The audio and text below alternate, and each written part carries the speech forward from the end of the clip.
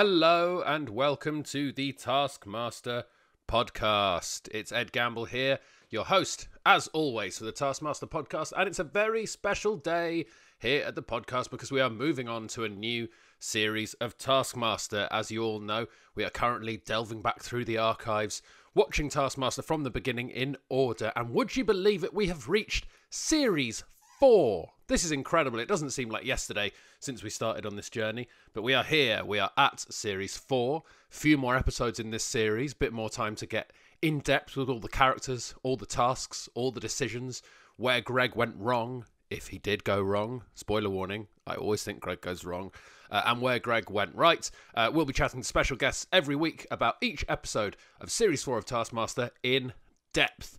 And I'm very happy to say that today's special guest is Mark Watson. Of course, not from Series 4, he's from Series 5, but it's going to be a while until we get to Series 5, and we've not had Mark on yet, so we thought, get him on. We know he's a fan of the show, good friends with Alex, of course, so he has to watch it to be supportive, so he knows his stuff. Now, obviously, we want you to watch along with us. There's no point listening to this if you haven't watched this episode recently, unless you've got some sort of photographic Taskmaster memory. So, go and watch episode 1 of Series 4. That is, of course, available on All 4, where you can find all of the episodes of Taskmaster. Watch episode 1, Series 4, listen to this episode, watch episode 2, come back next week to hear us chat about episode 2, and so on until the end of time. Essentially, what I've done by taking on this podcast is sorted myself a perpetual podcast. This will never end. If they keep making Taskmaster, this will never end. And I'll be honest, I'll just go all the way back to the beginning if I have to. So, let's hear Mark Watson chat about Episode 1, Series 4. Welcome, Mark Watson, to the Taskmaster podcast. Hi, Ed. How are you? I'm very well, thank you. Thanks very much for coming on the podcast to chat about Series 4, Episode 1. Of course, famously a series that you were not in. Yes, it was the series before. In fact, if anything, the whole series had this kind of holding its breath sense because they knew, they must have known I was coming. Right, the shadow of Watson hangs over the whole thing. It's the shadow of Watson, yeah. Once or twice you see Greg refer to the shadow of Watson and no one knew what the phrase meant at the... Actually, I think at the time, I think I was maybe booked for the following series, like roughly while this one was on or something. Because I remember watching it thinking, God, I'd love to do that. And also being mates with Horne, thinking... It's you can't really just out and out ask your friend if you can be on their show, but it was getting to that stage. Yeah, I suppose once it's Series 4 is on, it's very much TikTok. Come on, Alex. Yeah, because at that point it still wasn't certain. I mean, it was already popular, but I didn't know how long it would last. If it had come and gone without me ever getting my moment, Key having been in the first series, of course. I mean, it's not like Alex just has full control over it, but for a while it didn't matter too much. But then you'd be in group conversations and other people asking Alex about Taskmaster, talking about how much they like it and stuff like that. And inevitably people would ask, when are you going to be on it? And that was very unpleasant for me and Alex, actually. So I reckon I was just, but by Series 5, it was simply too embarrassing not to. And you can't really ask Alex, you can't say, Alex, can you put me on Taskmaster? Because we're not quite sure how long it's going to last. No, Alex, while this format holds up, can I have a crack at it?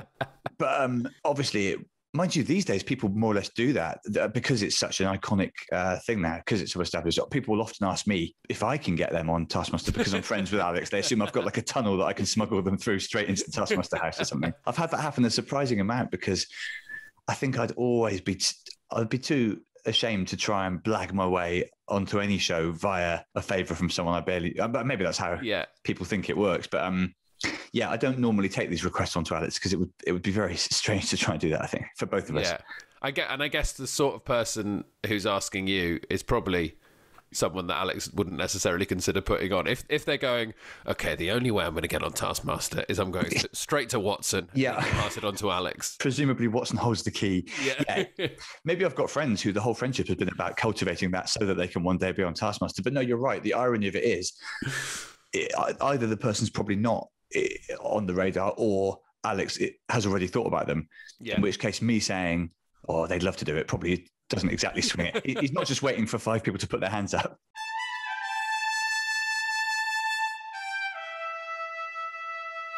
So obviously, yeah, you mentioned you're friends with Alex, and of course you do No More Jockeys with Alex and Tim Key, and you've done We Need Answers in the past as well. A strong working relationship going into your series of Taskmaster. Yeah, it made it slightly odd because obviously when you there's a sort of protocol that you don't really discuss the tasks with other contestants, and you never see each other. Basically, you don't really talk about the show while you're in it. Because there's so much potential for spoilers, I suppose. So it was odd for me and Alex not to know how much to discuss it or not, because it is a long filming period. Of course, you can't not talk about something it's a pretty big elephant in the room if you're making a TV show together. For I think mine was stretched out over about 6 or 7 months, because in those days they only made one series a year. So it was, which meant by the time you watched the tasks back, you barely had any memory of some of them, and it would send a shudder down your spine when you realised. But there was one time that I think I went and stayed at Alex's after a filming day, and looking back, that was the only day that I got. So we generally didn't discuss it very much, and we certainly didn't discuss anything about what the other people had done, because that would have felt sort of unholy. Yeah. But there was a moment which I occasionally look back on where we'd had a couple of drinks, and he said, what about the text to Greg? Are you still keeping that up? And obviously I didn't think anything of it. It didn't ring the alarm bells that it should have done. I now know he was especially interested in that, because that whole task depended on me doing it, obviously. Yeah, there was no way of discussing what other people were doing with that one. No, there was no plan B for that task. Either it would be in the show or it wasn't. And I do remember just very faintly thinking, that's odd. He doesn't normally directly address a task like that. But the moment was gone, and it only came back to me months later that the reason he was following that story was because he had no way of knowing whether that would pay off. That was the only glimmer I ever had of a clue from Horne, I think, about anything that was happening. Obviously, he never told me anything that was coming. In the actual tasks, it was funny because it was sort of futile to try and conceal the fact we were friends. Yeah. So we sort of lent into it and just politely chatted as mates during a lot of the tasks. But at the same time, he's still there with his clock, his eyes boring into you. So there's a limit to how much like friends you feel.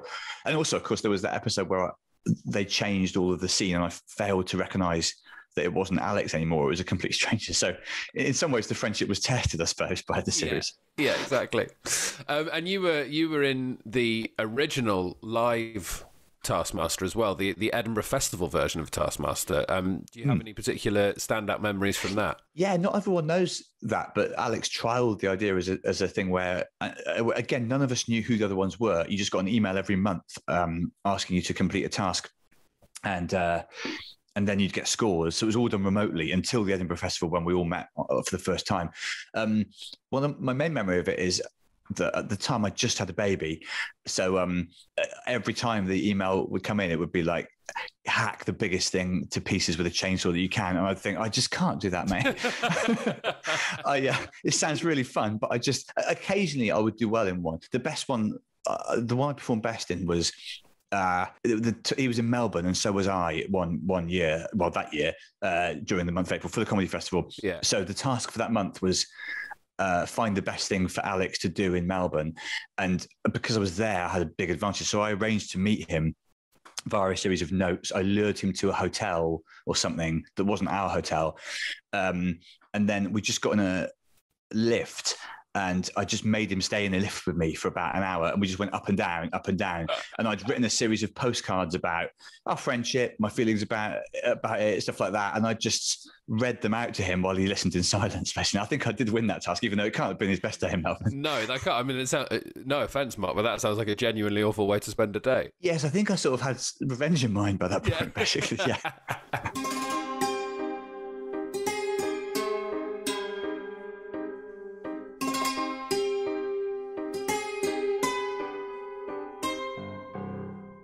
What are your? I mean, let's talk about your highlights from your series, and then I want to know your general highlights. I mean, I'm assuming as a friend of Alex, you are a dedicated fan of Taskmaster and watch every single minute of everything he does. I've watched a fair bit of it. Yeah, I think. I mean, my highlights are. People always talk about the song that Nish and I wrote, and I do have fond memories of that. But and certainly with hindsight, I'm proud of it, because it's probably it's been the most reaction I've had to anything I've done in my life, basically. I mean, the reaction to that is absolutely amazing. It was still talk about it. It was quite unexpected. I mean, we thought the task had gone well, and then every time the credits rolled, there was or the titles at the start, there was a 2-second clip of us playing it as one of the, so, and every time Nish and I would look at each other thinking, is it going to be in this episode? Because surely we'll at least look good doing that. Yeah. But they left it, of course, till the very, very end. And when it was broadcast, I was in Japan, weirdly. I was on holiday. So I slept through the actual broadcast of it and woke up and my phone was absolutely full of people talking about the song. At first, I thought I'd forgotten it was even on. Yeah. So I just assumed I'd become an overnight pop sensation, but it wasn't clear how exactly. Already in Japan, ready for the tour. Yeah, I was going to say, yeah, maybe something I've done in Japan has turned me into a J-pop star. But weirdly, one of my favourite moments is also with Nish, the same filming day, which was the tipping the yogurt off a cherry picker thing. The biggest splat was the task. Love that, yeah.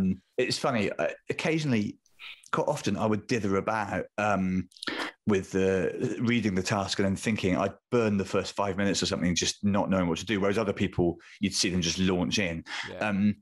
But Nish is much more of a sort of feet first type operator, as you know, in life and in Taskmaster. So we opened the envelope. It was pouring down with rain, I remember. We're in the car park there outside the house. I read the card, I think, that said, make the biggest splat. And instantly Nish said, well, I'm thinking yogurt.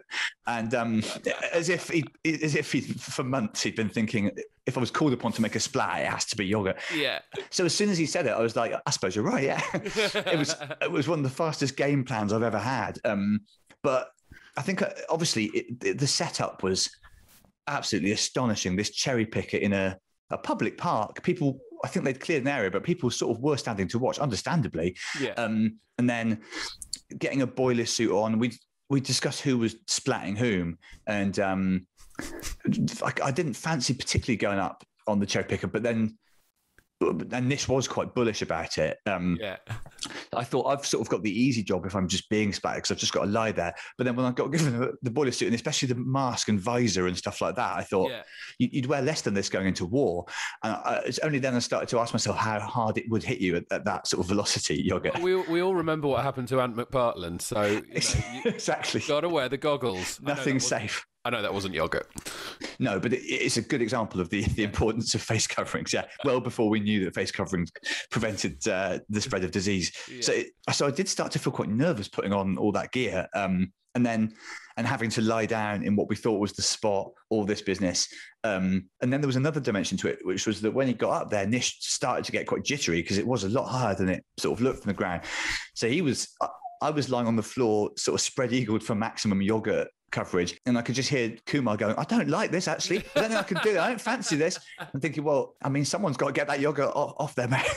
I thought for a minute we were being an on-pass where I would have to either swap places with him or I would have to try and persuade Alex to create the splat, which I wouldn't put it past myself to just force Horne to do it. And then he had a trial go at it where he just tipped a tiny bit of yogurt to sort of get a marker like in darts, and it went slightly wide, so then I knew where to lie. All this time going through my head, it does a lot on Taskmaster, but it was an especially strong moment of thinking, how on earth is this my life and career? What? Really, not in a bad way, just more like there are people at work now, and it's about 3 PM. You can never predict what your career is going to end up as. You really can't. On the floor, being pelted with yogurt from Britain's foremost satirist. I remember having that thought quite intensely. I remember thinking about 20 years ago, I would have been in a sixth form school in some lesson, and if I'd been shown this and said, this is where it ends up, I would have thought, well, is that good news or not? Because I can't really make out what's going on here. But it doesn't look like anything my teachers or careers advisors have been suggesting will happen in the future. And what about from across all the series? Do you have a favourite moment that sticks out? Well, I think because of being friends with Alex, I've always enjoyed moments where people put him in very difficult, awkward situations, which happens constantly, of course. Yeah. So I think it's the first series, Roisin made him eat all those pies because you had to work out the contents of the pie without breaching the and that, I was watching that thinking that's exactly what I would have done. I would have just forced him to eat them. But you'd have to know Alex reasonably well to dare to, and at that point it was the first series. There wasn't really a precedent of just get Horne to do it. Yeah, that's very true. And I think that holds true for Tim Key as well, because in that first series he made him eat dog food. I believe the last task of the first series. Yeah, I think a lot of a lot of the like little Alex Horne, the beaten down persona that he has, that was forged in the first series when people just used him as a sort of lackey, basically. Yeah. And so Greg then, I think, took sort of encouragement from that and started to see him more and more like that himself. And there's been other examples of that. Tarbuck shoving Alex half naked into a cake. Everyone, one of the great moments. Yeah.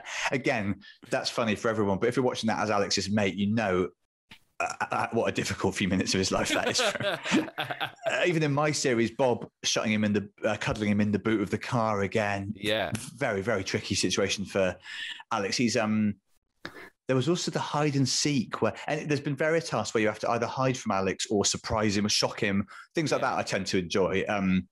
That one where they were creeping up on him in a sort of deserted station, was it? In the railway yard. Yeah, I think that was pretty great as well, atmospherically. Yeah. Some of the on-location tasks have been great because it always brings a surprise on you when suddenly they're in a new location. But yeah, I think my favourite motif is tasks that are basically inconvenience or worry Alex in some way. Yeah, exactly. No, I completely get that. That's the relationship between friends is. It is, and Horne's so funny about it because his expression very, very rarely changes. There was a hide and seek game where he accidentally touched someone's tit. Was it Mel? It was Mel. That's right. Yeah. And again, it is in Vision. He managed to keep the deadpan thing, but obviously reviewing it in the studio, it was as close as I've seen to someone actually dying under spotlights. So yeah, I think. At least once a series, there's a moment of supreme discomfort for Horne, and I always look forward to those. Yeah, especially because it's especially funny as a mate. But even if you've not been his mate, by the time you've been on Taskmaster yourself, you know Alex has put you in all sorts of difficult spots. So that sort of psychic revenge, he does deserve what's coming to him. Yeah. We are kicking off our discussions of Series 4 today with Episode 1, as is standard. Let's talk about the prize task. And as we go through their prize task selections, let's sort of briefly introduce the contestants and talk about why they're good additions to the Taskmaster cinematic universe. So this prize task is, I'd say up top, I think one of my favourite top lines for a prize task. Also very difficult, I remember thinking at the time. Like a tough, even obviously you get a bit of, unlike the other tasks, you do get some prep warning for the prize task, but I wouldn't have known quite where to start with this one, I don't think. It definitely favours people in more of a celebrity position, I think. Yeah, I think, I mean, there's no way I'm getting David Suchet to sign a bean, realistically. Well, exactly. So it's most interesting autograph on the most interesting vegetable. It definitely favours people like Noel Fielding and Mel and Hugh, I guess, at that time, because they would probably had more links to the celebrity world. But I think because we get David Suchet on a broad bean, it's all worth it. And I feel like it's in a real sweet spot for Fielding because he seems like not only someone that would have a lot of celebrity links, but somehow he also seems like someone that would probably have weird veg growing in his garden or have access to them. And furthermore, Fielding seems like he'd ask anyone to sign something. Like he's just, in a lot of ways, Fielding was a dream Taskmaster contestant because his brain is extremely elastic and inventive. Yeah. He's capable of doing really weird stuff, but then he's also got all these odd real world skills like art and stuff like that. So you saw a lot of sides of him in that series. Exactly. Yeah, he's an incredible contestant. And I think David Suchet on a broad bean he just knows exactly how to nail the perfect celebrity and perfect vegetable. He has access to not an obvious one to go for, very obscure, but still very sort of universal as well. It's great. Yeah, and even the notion of signing something as tiny as a broad bean is sort of, it's inventive. I still can't. I'd love to have been there when he asked Suchet to do it. I'd love to know the story behind it in terms of, did he take a broad bean with him to an event and he was going to get someone to sign the broad bean? Well, these are the questions you ask yourself when you see what people have done for the prize tasks. How did that come about? I mean, you can only think he must have walked around with a broad bean and a Sharpie for a while. He can't have known specifically Suchet was going to be there and thought, tell you what, Suchet will sign me a bean, because even Noel Fielding isn't as confident as that, surely. No. But I guess it's the case of a broad bean in the pocket and then turning up to an event, seeing Suchet and being like, of course, it's got to be. As soon as you see Suchet, you think, I'm going to be furious with myself if I don't come out of it this way. But again, and Noel's much more well-known than I am. There's no way I've got the status to do that. I think I'd be at that event thinking, I've got my bean. Who is a celebrity who it wouldn't be the end of the world if they thought I was an idiot here. I can't imagine a sous looking at you blankly as you brandished a broad bean. It would be terrifying. Yeah. And also, I think you take that from Noel. Like, if Noel Fielding came up to you and said, "Can you sign this broad bean?" You'd be like, "Oh, here he is." He wacky stuff again. He doesn't even need to mention it's on Taskmaster. He probably didn't mention it. Yeah, I definitely think any task where Fielding has to coerce someone who's doing something odd, he's got such a... I don't know him very well, but the few times I've met him, I'd totally sign a broad bean for him. I'd follow him into any sort of weird situation. So, yeah, this is a task that in a way he should win. But to be fair, the standard was high. Yeah, it was really high. I mean, let's talk about some of the lower standards. First of all, Hugh Dennis gave a long build-up about being a fan of the American Civil Rights Movement. Yeah, which we're all on edge, and then claimed that Malcolm X had signed a carrot. It didn't ever seem that likely, really. Yeah. My experience is because I put a lot of effort into the prize task on the whole, because I knew that there were points to be had there, and that would make up for all the times I'd failed to get a ping pong ball out of a tube or whatever the rest of it was. But also I'd seen the earlier series, and I did always think, if you do sort of a joke one, like pretending something is Malcolm X, it sounds good in your head, but then when you're in the studio and you see that everyone else has done it properly, you're really furious. I think this is the moment that Hugh Dennis finds out he's really misjudged the entire series. Precisely. What you can mess about a bit, and it doesn't matter if you do some task badly, but if there's a sense you've not really engaged with the task, that is punished, and quite rightly, I think. This reminded me of in series 7, one of the prize tasks is bring the best thing beginning with G, and James Acaster claimed to have brought in Gandhi's glasses. So it's just that. Yeah. No, it's pure invention. I mean, there's always the chance that Greg will just take a shine to that sort of thing, but I also feel like as it's gone on, the fan base takes the scoring more seriously and everything like that. So I think there'd actually be scandal if someone did a joke one and got the maximum points. I think you've got to do better than pretending. Now, if you turned up with a real Malcolm X signature, then we're interested, obviously. Sure, But it just didn't seem likely that for a lot of reasons, really, that Hugh Dennis could have made that happen. Yeah, especially not on like a marrow or something. I mean, it does sum up Hugh, especially in this episode, of thinking he's come up with a really clever idea and then screwing it up at the last minute because he didn't even do the X properly. It's a really weird X. Yeah, you've got to... We don't know how Malcolm X did his signature, but surely the X would look like an X, because that was kind of his trademark, wasn't it? Joe Lycett, I love the story behind this one, getting Greg's signature on a yellow courgette. That's right, yeah. As we know ourselves, you and I, enlisting Greg into a task sort of against his knowledge or understanding is very much a mixed blessing. Yes, yeah, exactly. I mean, so I think Greg would have been more on board with this and would have gone the route of talking about his own signature being genuinely interesting if the way that Joe had got that signature hadn't been lying about charity. Yeah, which again, I mean, it feels like lying to the Taskmaster is kind of one of the no-nos, really, because you will meet his wrath on again, someone like Lycett who's got that cheek, is probably the back of his mind he might get credit for audacity, but again, when Greg's eyes are on you, you don't like having to defend yourself like that. No, exactly. And he anything that ends up lying about charity, as we saw in series 1 with Tim Key lying to people about charity to find the 55-year-old. Yes, that's right. High five a 55-year-old. Historic task. Yeah. He lied to them about charity, and that didn't serve him very well. No, I think Greg probably quite rightly feels that it doesn't reflect well on him as the Taskmaster if people are rewarded for lying about charity. Especially using his name as well. Yeah, you can do quite a lot that's borderline amoral or illegal in Taskmaster, but just the phrase lying about charity sort of just doesn't ring the right note, especially in early series where the show is still making its way a bit. Definitely. And it really, I think it sums up, knowing Greg quite well as I do, it really sums up how his brain works, that he signed a yellow courgette and was told it was for a vegetable raffle, then arrived at the Taskmaster studio and was told that the prize task was most interesting signature on the most interesting vegetable, and he did not connect the two. He did not suddenly think, oh, that must have been for that.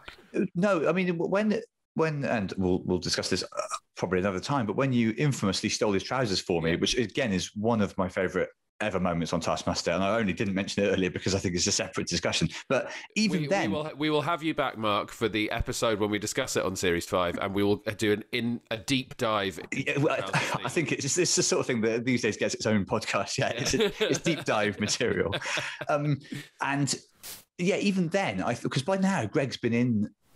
He's been in the throes of Taskmaster for 5 series, and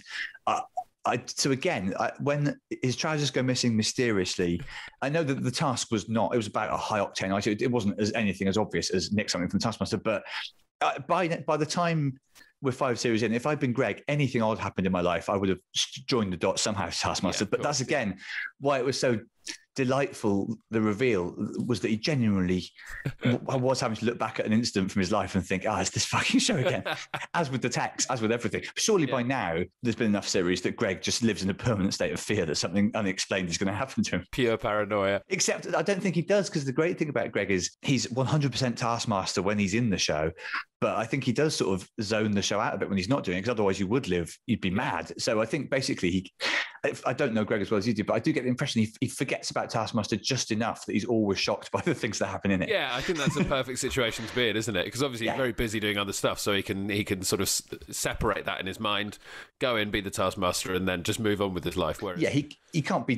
He's got loads of stuff going on, Greg. He can't be every time someone makes him an omelette thinking, now is there something in this, and it's part of it. Am I going to one day give 2 points for this because I got food poisoning? Let's talk about Lolly's prize task. I thought this was great as well. So she was the only one who took the word on to mean putting the autograph actually and balancing it on top of the vegetable. So she mounted it on vegetables. Vegetable. It was the Black Eyed Peas signed CD on some Black Eyed Peas. I thought it was a lovely choice. Artistic, really. Like an early glimpse of Lolly's eye for the visual, I think it's fair to say. I mean, Hugh trying to get involved at this point, asking if a black eyed pea was a vegetable after his Malcolm X carrot. Is that disgraceful? He's got no leg to stand on by then. He's hardly going to get more points into it is always quite funny when people contest things like that as well. Ashlyn did it quite a lot in my series. There's normally one person who sort of needles the Taskmaster over scoring, and again, it's not really my temperament, but even if it was, I think it's very, very risky to do that. You're risking that there'll be more points docked off you in the future, and this is the first episode as well. Hugh's created the worst possible first impression here. And continues to throughout the episode. Yeah, in a way, it wasn't a misleading impression. Mel Giedroyc, I mean, I'm such a huge fan of Mel's. I think she's absolutely brilliant. And I think she's very unlucky not to win, really, given what she accomplished. Right? She must have been thinking, this is 5 points in the bag. If I'm showing up with the whole of Take That pretty much on vegetables, I'm very, very confident, yeah. It's even better that the one she couldn't get was Jason Orange. I know. In your head, that's an attainable Take That member, surely. Howard Donald on a horseradish, Gary Barlow on a butternut squash, Mark Owen on a heritage squash, and Robbie Williams on a sweet potato. Yeah, and it's sort of lovely work. It's really difficult to picture the conversations. I don't know Gary Barlow, but he doesn't seem like he'd be an easy person to approach with a squash necessarily. No, exactly. I mean, we got no backstory, and people just accept that from Mel because of her sort of personality. She says things like, Jason's gone AWOL with a rucksack, and no one questioned what she meant until we get Mel on the Taskmaster podcast, and then that will be discussed. Well, I do think that among other things, when you get Mel on it, that prize task bears a bit of discussion because I think I wouldn't back myself to get even one of Take That to sign a vegetable. No, absolutely not. Mel, vegetable signatures? I got Howard on a horseradish, Gary on a butternut squash. Oh, my God. Mark on a heritage squash, and Robbie on a sweet potato. No. Couldn't get Jason because he's gone AWOL with a rucksack. That's fine. He's a fruit. I got... Task 1, destroy this cake. Most beautiful destruction wins. You have 30 minutes. Your time starts now. Yeah, this is vintage Taskmaster first episode type task, like just make a lot of mess, basically. I love the idea of Alex watching this happen, but not knowing that one day one of those cakes would go up his arse. That's almost the best thing about it. It's if you watch it now with the benefit of that hindsight, it's even more beautiful. Yeah, I mean, it's hard to argue with if we're talking about beauty. I think blowing a cake up with fireworks is it's a moment of Lycett does have this about him. He's got a streak of pure destructive brilliance in him. He does, and similar to Noel, he's he's very artistic. He's got a real artistic flair to him. Yeah, to have Lycett and Noel in the same series really was. It was this is a kind of artistic connoisseurs series in some way. There's a lot of very detailed, beautiful approaches in this one. Whereas I think in my series, there were a lot of Route One hypersexual, expensive and difficult approaches. The fireworks was incredible. It looked beautiful. The production team did a lovely job of slow-mo music and all of that stuff. I think he gave them plenty to work with there to turn that into a beautiful little film. Similar to Noel as well, cake straight in the washing machine. As soon as you saw that, you thought, why has no one ever put a cake in the washing machine before? Why have I never seen this happen? This is why I need Taskmaster in my life. Yeah, and why didn't we see everyone put the cake in the washing machine? Surely that feels like the only thing to do. I tried to think what I would have done, and there's no doubt that Taskmaster house provides you with a lot of opportunities for making mess. There's the full set of kitchen stuff. There's a small bathroom. There was loads you could have done, but again, it's only Noel that instantly thinks that's going in the washing machine. Yeah, totally. And that is absolute. As soon as you see that, that's carnage. That's But then again, Lolly does something sort of creative and almost beautiful with it. I really loved Lolly's. I think if you're looking at the most beautiful destruction, I think hers sort of hits the brief the most perfectly. Yeah, sometimes there are tasks which didn't necessarily get much reward, but the fans of the series look back, I think, and you get it's a moral victory in the long run. I think people probably have fond memories of that. Yeah, I think I think it was underscored in this task. I think. Yeah. I mean, we'll talk. Let's talk about the others, and I'll give my judgment. You mentioned that the Taskmaster House provides lots of opportunities to do this task, and indeed any other task, which makes it even more impressive that Hugh decided to just cut it up and put it in the shape of a clock. Yeah, a thing which you can do normally with a cake, basically. Almost the worst thing you can do in this task is just treat the cake like a cake, basically. Yeah, at this point, it crosses your mind whether Hugh is deliberately trying to lose the series for his own reasons, or because all I can think though is there are moments in it where you're given standard 20 minutes and you do totally freeze, and Alex is looking at you, and you spend as much as 10 minutes just thinking, I literally don't know, I've got no idea, and so sometimes that accounts for it, but it didn't look like he was necessarily panicking. It looked like he just decided to do that. Yeah, no, I don't think he was panicking at all. I think Hugh was suffering. I don't know how early they filmed that task. He was suffering from something that few people have had, where if they get given a task in that room, they feel like they have to stay in the room. Yeah, it's amazing how you start reading in rules which don't exist. We've seen this a lot of times. In fact, it happens constantly. Something about saying all the information is in the task, it does the opposite of helping you. It makes you suspect that you're missing something. Yeah. The number of times someone's been believed they were trapped in a room, as you say, especially that room, it happens. Yeah, totally. I don't know what I would have done, but I reckon at the very least, I think I'm chucking it out of the window, or there's got to be mess. I think it's getting smashed to hell. It's not just getting nicely cut up. Yeah, totally. But I certainly wouldn't have thought of actually exploding it, essentially, either. No, that was genius. So I think Hughes is an example of why sometimes in Taskmaster you shouldn't follow your first thought. Yeah, that's right. Just getting the knife and chopping it up. Whereas I think Mel's is an example of why sometimes you should absolutely follow your first thought. Yeah. Because flipping it up and squat, she did that before she even finished her thought. She literally didn't. Bang. Just like, right, there you go. Yeah. Yeah. I also, and there is a satisfaction in that for the tasked person. There were a couple of tasks I did where 20 minutes were allocated and it's over almost immediately, and then you just sort of go, thank you very much, walk out. And it is because the camera crew are all geared up for 20 minutes. Alex has got his clock. I can't remember an example, but there were a couple where I just weirdly worked it out very quickly, and you do feel, or not even worked it out, just did what Mel did, just did one thing, and then just pissed off out of the room. And there's a sense that you've pulled the rug from under them a bit, where it's very rewarding. Yeah, you feel pretty punk, right, doing that sort of thing. Exactly, yeah. I think there was definitely one where there was almost only a bonus task, but you had to kick the yogurt into the middle of the target. And I did it with almost no thought at all, just put it down. They'd set everything up, the cameras were all ready, and I just, as if it's the sort of thing I did every day, just casually walked up to it, walloped it right into the middle as if I'd been practicing it. And then I think I made a thing of just like keeping on walking straight into the house, just leaving them out in the garden there, as if to say, what a feeling. And of course, it never got me any points, but they were generous enough to actually show it on the show. And people weirdly still talk to me about that as well, even though it wasn't an official task. So yeah, there's something very satisfying about Mel just being, there you go. Yeah. That's that. Less than a minute. And I mean, we've got to talk about, I think this is the most I'd laughed at Taskmaster out loud up until this point, the first time I saw this. And I've never watched this moment without having to go back and watch it again. It's her being so proud of herself, slowly backing out the room and then just slightly tripping on a table. That's right, yeah. There's even moments of pride in Taskmaster, very, very close to a fall. It's so funny. It's just that she trips the exact perfect amount. It's so good. I do remember never quite knowing when the cameras were still on you. So you were sort of saying, okay, well, thanks, Alex. See you next time. And enjoyed that. And then sometimes that would make it into the actual show. So it was 1 point for Hugh again. Yeah, and Hugh already is in trouble here, you think. Oh God, that's it. He's flapping. 2 points for Lolly. I feel like, as much as I enjoyed Mel's, I feel like when you look at the brief, you look at the task, Lolly's was better than Mel's. I don't know if you'd call it beautiful exactly. No, exactly. Satisfying, yes. Yeah. So I feel like it should have been 3 points for Lolly, but it was 3 points for Mel, and then you can't really argue with 4 points for Noel and 5 points for Joe. I guess you could interchange them, but they were both excellent. Yeah, and again, you're already now getting a picture of two guys that are going to do spectacular things, I think, during the series. Yeah, and then the opposite for Hugh. Yeah.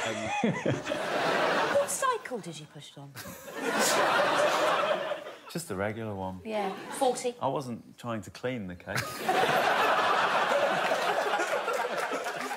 Task 2, create the best caricature of the person on the other side of the curtain. You may not look at the person. The person may only say yes or no. You'll get a bonus point if you can find out the person's full name. You have 10 minutes. Your time starts now. So this is a brilliant task. This is the ingenuity of it. I loved these sort of tasks. I didn't necessarily love doing them because your brain is fried by it, but this is the sort of thing that is beautiful on Taskmaster. Just like so simple, but also devilish. Again, as we've said, Noel comes in with an advantage here because unfortunately for us all, he can, as well as everything else he can do, paint really well. Annoying. Very annoying. Even things like him selecting the chopping board so he stands out a bit more, like he uses a different medium. It's just... Exactly. I mean, really, who else is thinking about the medium at this stage? Very clever stuff. And the you can only say yes or no thing reminded me a bit of when we had to work out who were the Finns in an identity parade in a studio task. That same thing of trying to get your head around this kind of game, a game of bluff and chance, while also trying to do a physical task like drawing or painting. I mean, it is sometimes Taskmaster tests a lot of different things at the same time. And it's also a tricky one because you need to ask the right questions, and it's so difficult to work out what the right questions would be for yes or no questions. So obviously there's a moment where Joe asks about 8 questions about her necklace. Yeah.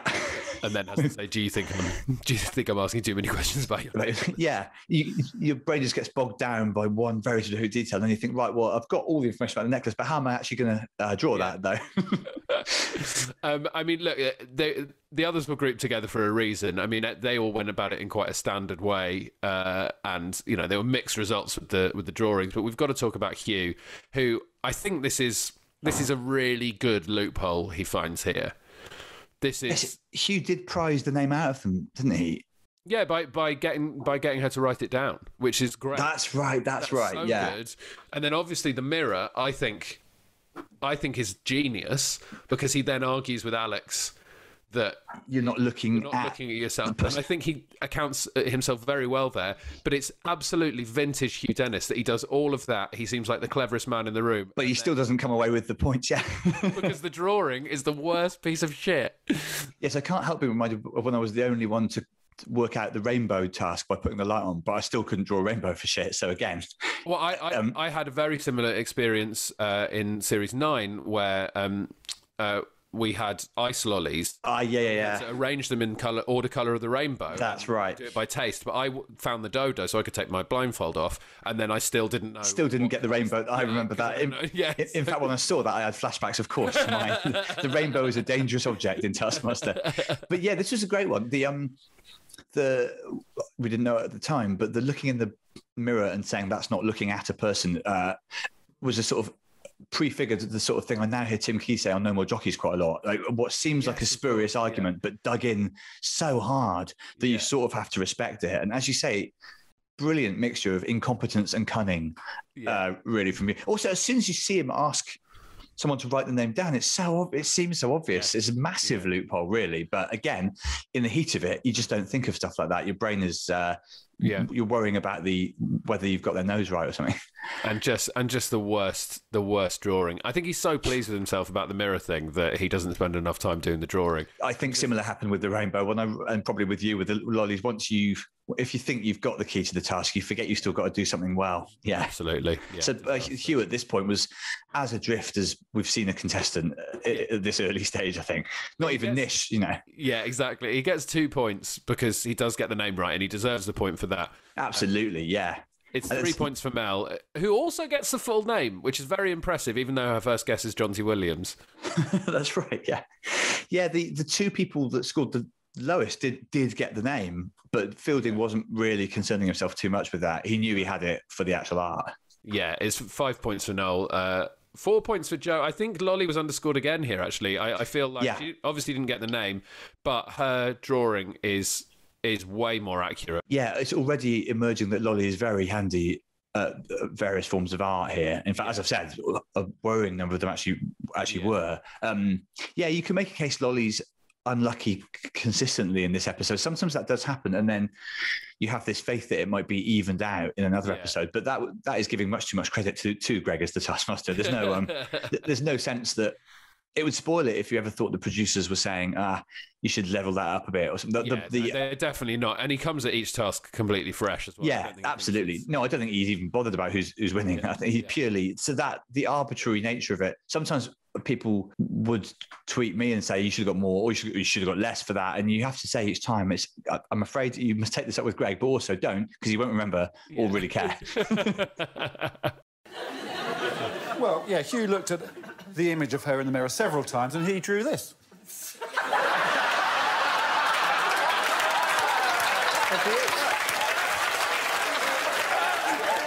I realised,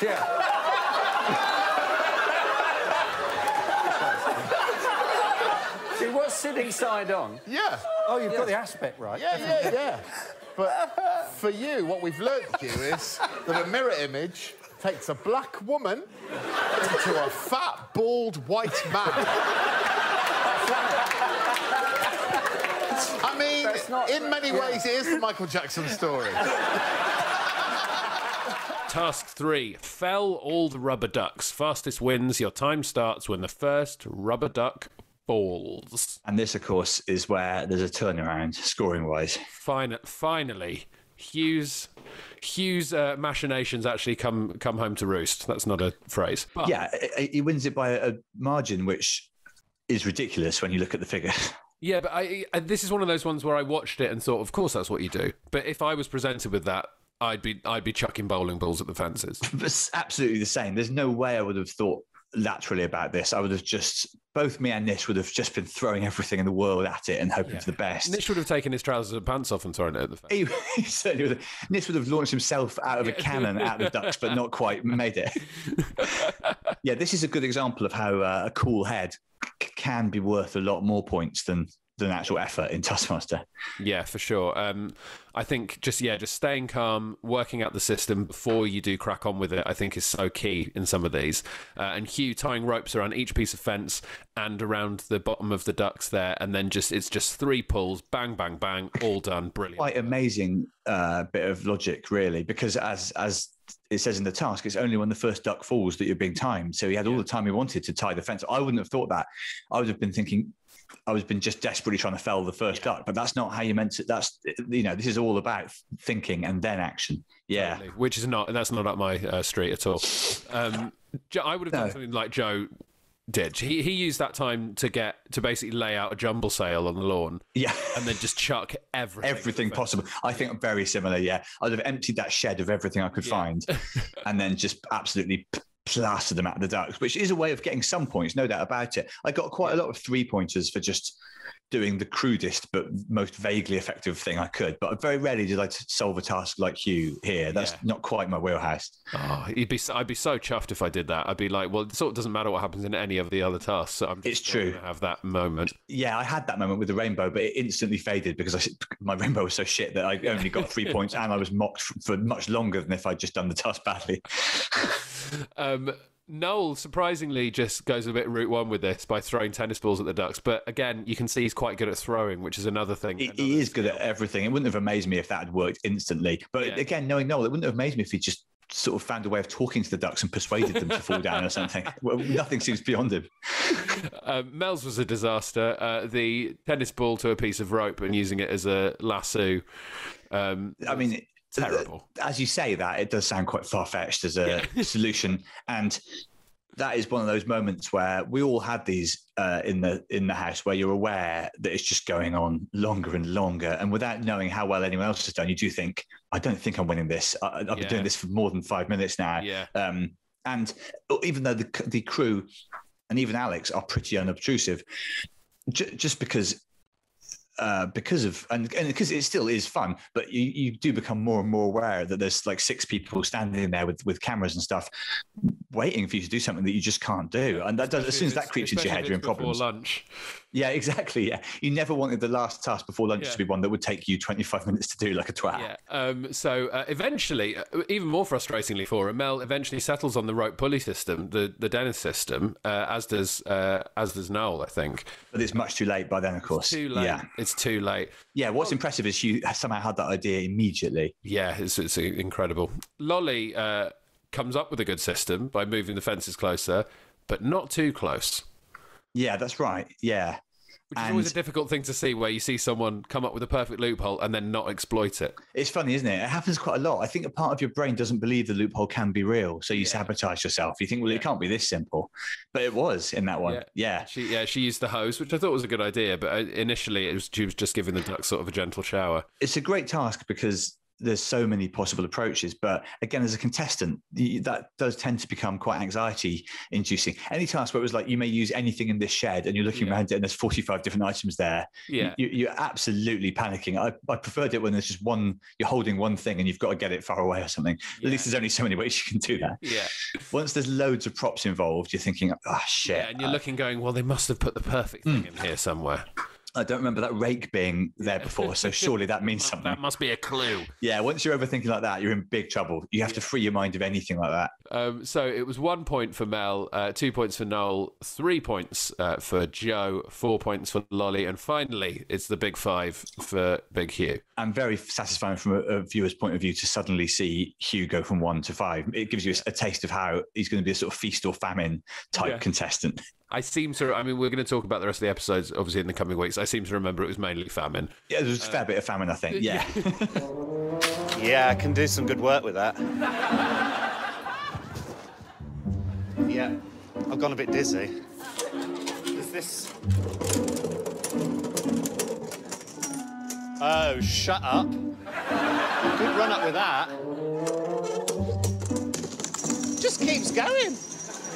Oh my God, there's a bowling ball. There's a bloody bowling ball in there. Live task, make the most juice. You must pick 1 fruit and 1 tool. If you pick the same tool as someone else, you must juice blindfolded. If you pick the same fruit as someone else, you must juice one-handed. If you pick the same fruit and tool as someone, you must juice blindfolded, one-handed and bouncing up and down. You have 1 minute. I mean, this is the sort of thing that if you're reading that in the studio with a live audience, you're thinking, hang on, what is happening? What is going on? The more clauses are introduced, the more you're thinking, I don't know what you're talking about. I'm just going to grab 2 things and hope for the best here. Now, with you said you put a lot of effort into the prize tasks because you knew what you'd done in the pre-recorded tasks. Was there any feeling when it came to the studio task of I've really got to nail this? Definitely, especially because a couple of times I was on the whole scoring better than I expected. So there were a couple of times when I could win or lose an episode on the prize task, and no matter how uncompetitive you are, I loved the idea of actually winning an episode, getting the task, the prizes, all that stuff, and just that moment of so there were, I think, at least 2, maybe 3 live tasks where I did feel genuine pressure, like it was like I was in a sports match or something, especially, of course, quite a large studio audience there as well. There's a real atmosphere in the room for those moments. So yeah, I could properly feel the adrenaline race. And I remember that before the prize task, and of course you wouldn't get this on the telly, but there's a quite lengthy camera reset while they set up the task. So you'd be there for 10, 15 minutes thinking, you'd see it being, maybe you'd see bits of what was happening. Something would be brought in, like in this case, fruit and instrument. You're starting to guess, but you can't really, or it's behind a curtain, so you can't. But your brain, I say your brain, Nish would normally just be chatting to Ashlyn, but I would be there a little bit on my own, just thinking, no, I would often chat to Bob and Sally, but the slightly more serious point scorers, you could see us all thinking, I wonder what's coming here a bit. Yeah. Yeah. And then, of course, when it comes out, there's no way you could have mentally prepared for it because it's some bullshit like this. Yeah. I mean, this is a hilarious studio task. It's really good. It just turns into chaos. I think that's something that Alex is really good at doing, of being able to think to the last image. So knowing what he needs to ask people to do to create the most chaos at the end of it. And he really does love, for somebody who's so orderly and seems so sensible and is in some ways, Alex also adores total mess and chaos, as our Number Jockey's Game show, or if he gets the devil in him, Alex. I think one of his guiding principles is what will have the most different approaches. As I say, what will we get 5 different approaches? But without doubt, another one of them is just what will cause the most absolute carnage. How can we make Hugh Dennis smash a pineapple on a floor?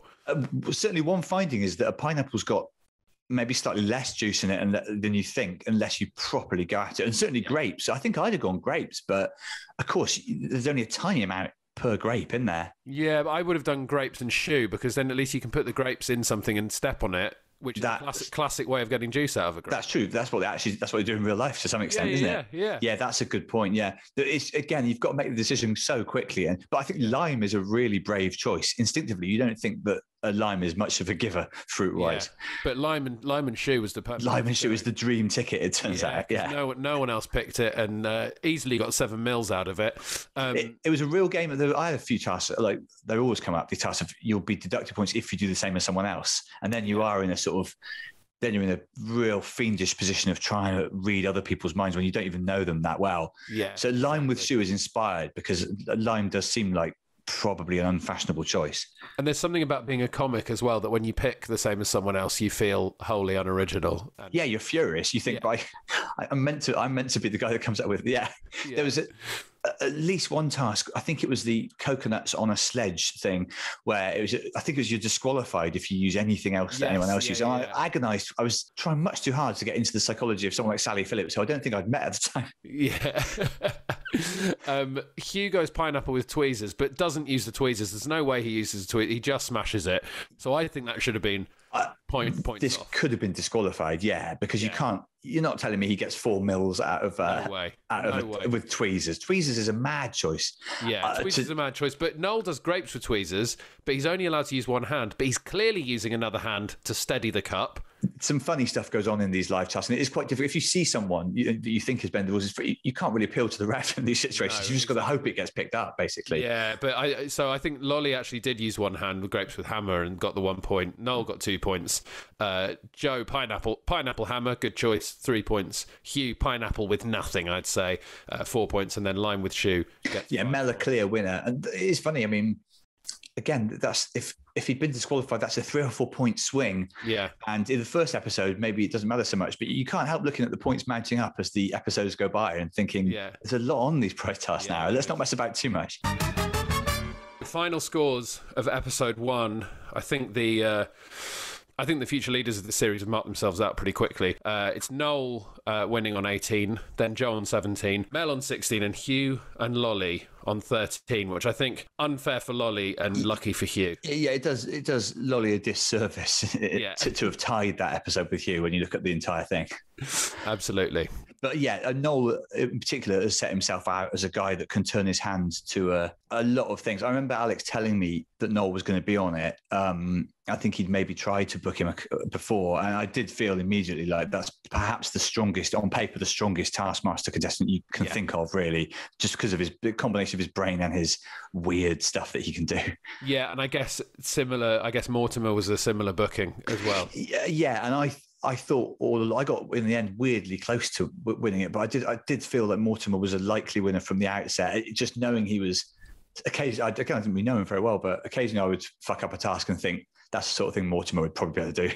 Yeah, exactly. He conveys, I can do odd stuff, and also I will think of odd ideas. And both so calm as well, similar in that they're creative, very good at a lot of things, and then also just seemingly don't care about winning. Yeah, if you can somehow keep your head in that Taskmaster house, then you will come up with much better ideas. But really, you've got to be someone like Bob Mortimer or Noel Fielding to do that, I think. Yeah. A normal person cannot open one of those scrolls without immediately panicking a bit. So we've got some emails, Mark.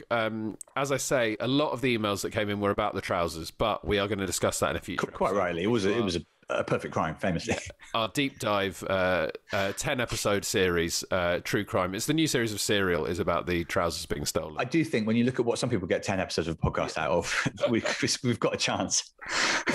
Some of them are hilariously specific, these questions, Mark, but I feel like you, more than anyone, will have answers for them. I've certainly got very clear memories of almost every moment of it, yeah. This is from Chris, who lives in the USA. Hello, Ed. Question for Mark that has bothered my wife and I since he said it. In the task that started with opening a briefcase, Mark said something like, "Well, I'm not supposed to own one of these." What in all that has ever and will ever existed does that mean? Why is Mark Watson not supposed to own a briefcase? Now, I don't know. I don't remember saying that, but I can only think it refers to the fact that I'm extremely clumsy with small-scale physical tasks, as we saw them, because I couldn't open the briefcase, and that wasn't the task. Yeah. It was just... even Alex, who knows me very well, his jaw was dropping watching me fuff about with this briefcase. So all I can think was I must have basically meant a briefcase is not something I would ever have, because I know that even opening the combinations is the sort of thing that would frustrate me, and and therefore, so I wouldn't let myself own one. Anything that I think is going to cause me difficulty and frustration, I'm just You've got a list of things you're never allowed to own. I've got a list of blacklisted items, yeah, and the briefcase is exactly the sort of thing that I would look at that. Mind you, I can't see why I would own one. I think it probably was my first ever attempt at opening a briefcase. Well, it didn't suggest to me that me and briefcases were meant to be. No, that was a real surreal out-of-body moment, because I was well aware that Alex and the cameras and everyone were thinking, this is better than we even imagined. The task hasn't started. This is bonus content. Yeah, this is a good question, because I do want to talk a bit more about this. Hi, Ed. My question for Mark is more of a request, really. I'd absolutely love to hear some more of the 148 cheeky texts to Greg. Love, Ipek from Istanbul. Now, you may not have them, Mark, but I do want to talk. I want to talk more about this task. Well, yeah, somewhere they are all compiled in a little book, which I think Alex has still got. Every Christmas, people tweet me or Alex to ask if they will be released as a Christmas book, and I'm not quite sure what's stopping them from doing that, because there is a noticeable audience for it. The tasks, the checks were, of course I didn't know I was the only one doing it. I didn't know what the parameters were. I definitely did write 148 of them.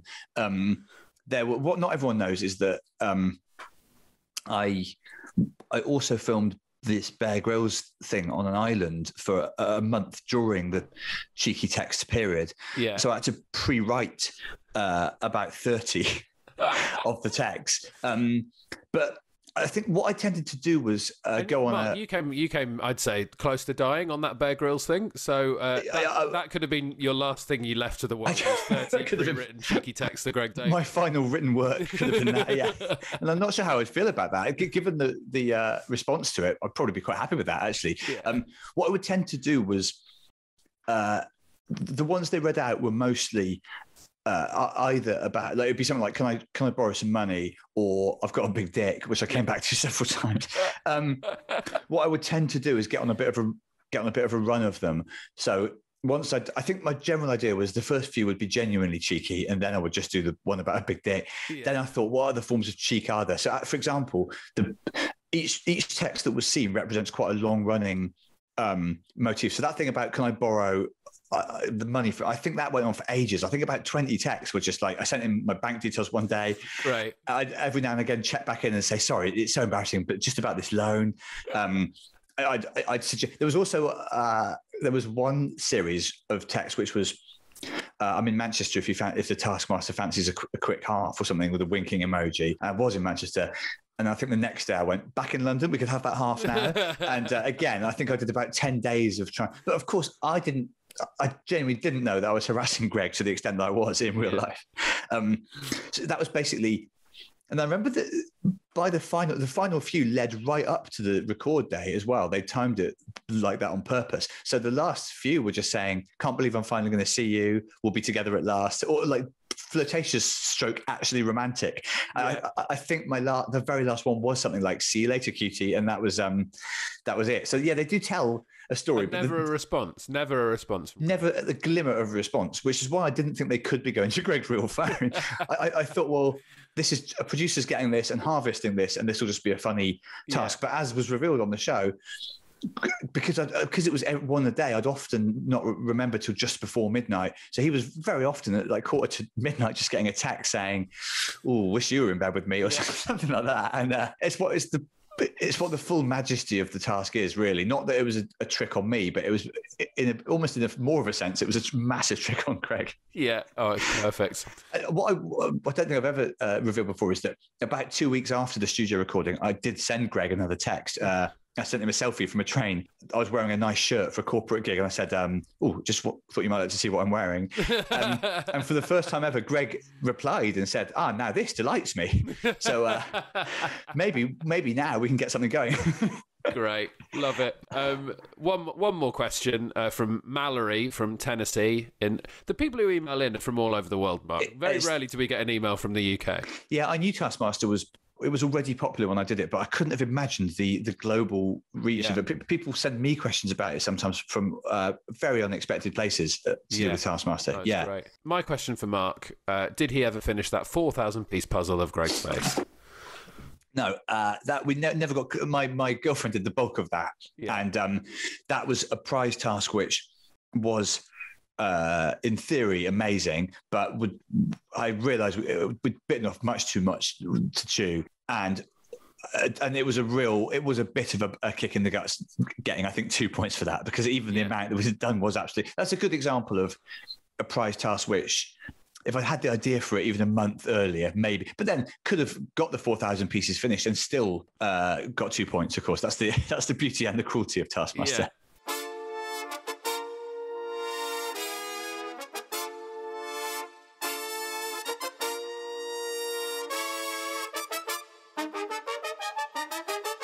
Mark Watson, thank you so much for coming on the Taskmaster podcast. At the end of every Taskmaster podcast, we ask our guests to rate their experience on the podcast between 1 and 5 in the style of the Taskmaster. So please now give your point score for your appearance on the Taskmaster podcast. I have no hesitation in giving it 5 because most people's favourite type of podcast is just talking about a popular thing that you did in the past, basically, and occasionally talking about some other stuff that people did. So, in terms of low effort to high enjoyment, hard to argue with it. Also, I know that shitloads of people listen to this podcast, so that already puts it above podcasts you do where at the end of it you think, I don't know what the point of that was. That was an hour of my life that we've all done those. I think if you look at all the matrices of popularity of the podcast, the fun of talking about Taskmaster, etc., you've done a very nice job, Ed. Happy with it all. Great, good to hear. Thank you very much, Mark Watson. Well, there we have it. Another episode of the Taskmaster podcast. We have kicked off with Series 4 in style. Thank you very much to Mark Watson for coming onto the show. And like I said a couple of times, we're going to have Mark back. There's so much to talk about. Series 5 is coming up, after we've done Series 4. And I think we can all agree, absolute belter of a series. So we've got plenty to chat to Mark about there, including Trousergate. So keep watching Taskmaster on all 4. Watch along with us. Watch whatever episode you like, really. Just watch it all day. Watch it all the time. Check out the YouTube channel, youtube.com/Taskmaster. Check out the Taskmaster store for all your Taskmaster gift needs. And of course, keep listening to this podcast. Please email us with any of your questions for future guests, taskmasterpodcast@gmail.com. I will endeavour in future to let you know the special guests in advance on my social media and across the Taskmaster social media. But for now, we will see you next week. Goodbye!